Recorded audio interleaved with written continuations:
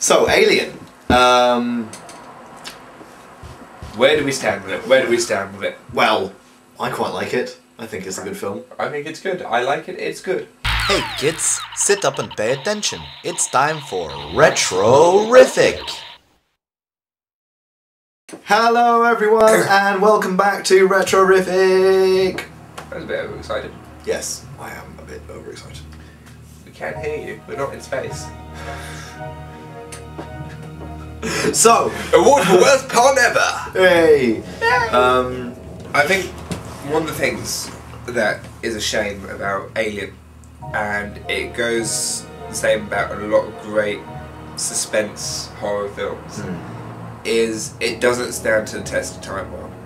When you look back, most people will think of Aliens as their preferred choice when it comes down to this. At the end of the day, when you watch it for like the 50 billionth time, you don't get the same suspense that you got the first time. You're never going to get that first level of suspense. Well, that's true. There's anticipation instead, because you're like, oh yeah. That's true, but at the same time, I dare anyone to watch the air vent sequence in a dark room by themselves and not get scared shitless. The thing is, yes, Alien is about suspense, but it's also about atmosphere.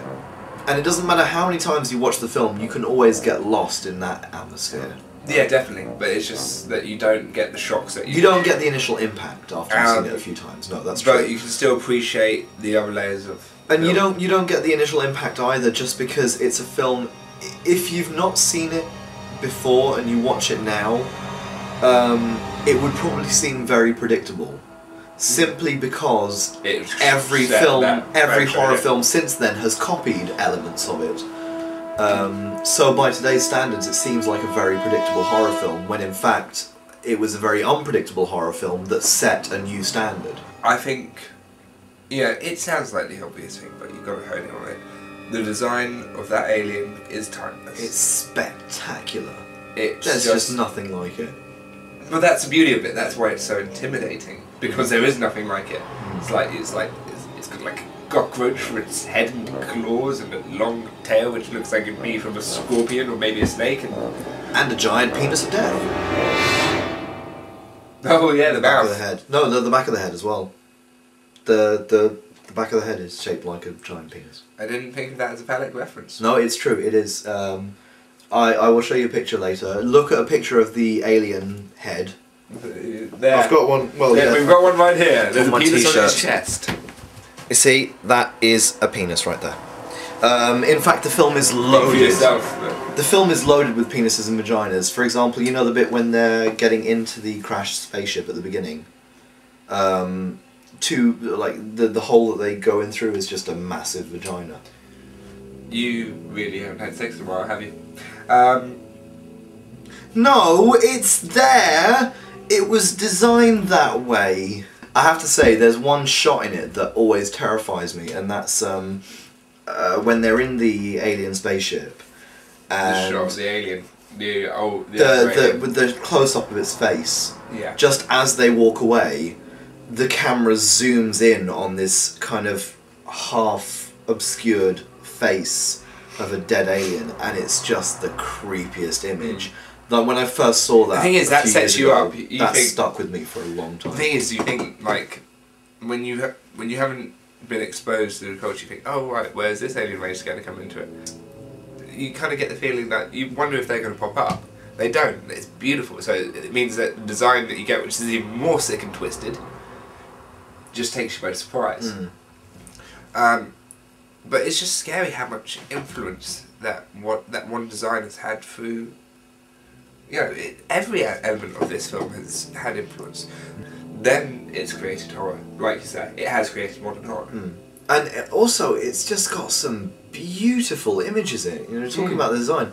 Like, there's one particular image which just gets me every time, and it's a really distant shot of the Nostromo passing in front of the alien planet, and it's just like, you just don't get stuff like that in cinema these days. It's incredible. You don't get any sense of scale in space anymore. That's one thing that I loved about Alien when the first time I saw it. And that ship is fucking massive as well. Yeah. It's huge. It's like, and what I like about it as well is that, again, you're talking about the sort of the kind of chaotic design of it.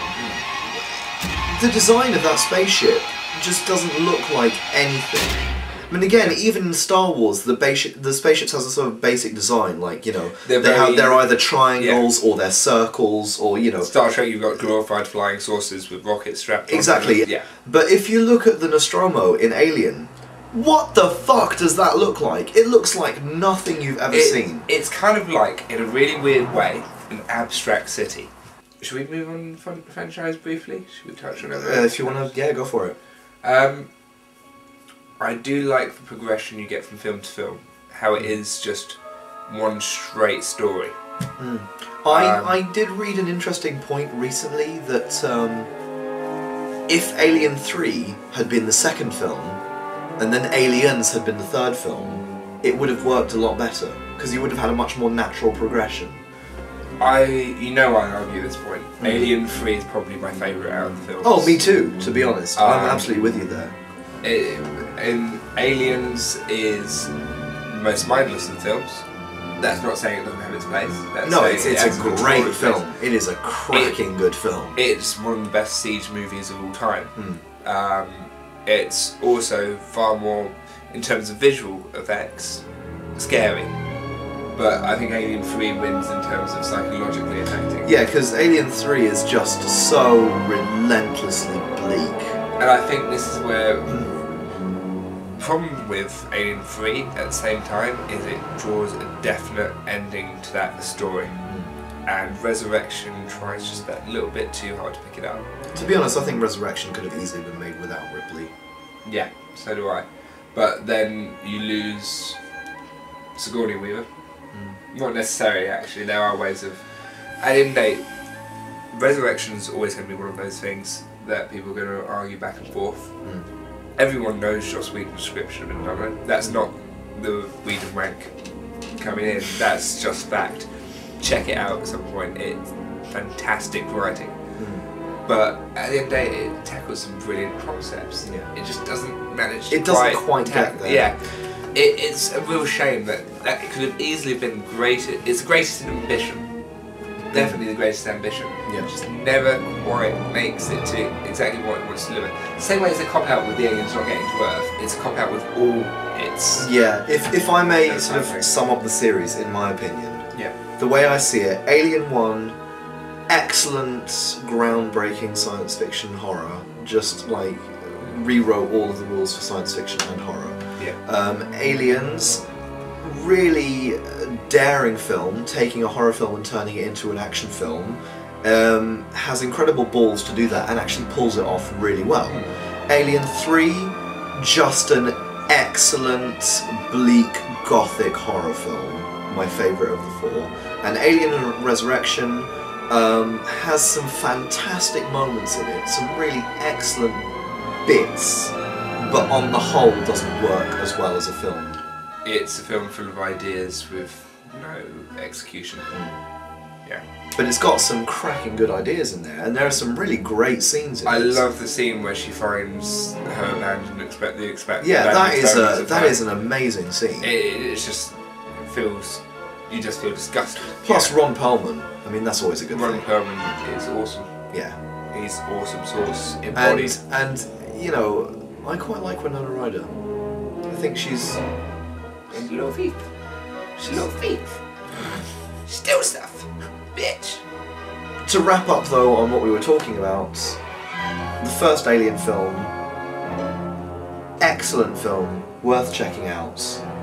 You probably have done already. Yeah, the only advice that I could give anyone who hasn't watched it yet is just try to put yourself in the mindset of someone seeing it for the first time. Try to imagine that you don't know what it's about, and try to forget all of the cultural references that you've seen to Alien, because that will improve your experience. Yeah, definitely. Wear nappies if you're watching it for the first time. Yeah, because it's fucking scary. Yeah. We're not going to do a next time for this one because we never. No, we are. Next time we're going to do 9. We did Wolverine. No. Ever. No! Wolverine. I'm going to mention that. This is over. This is barter.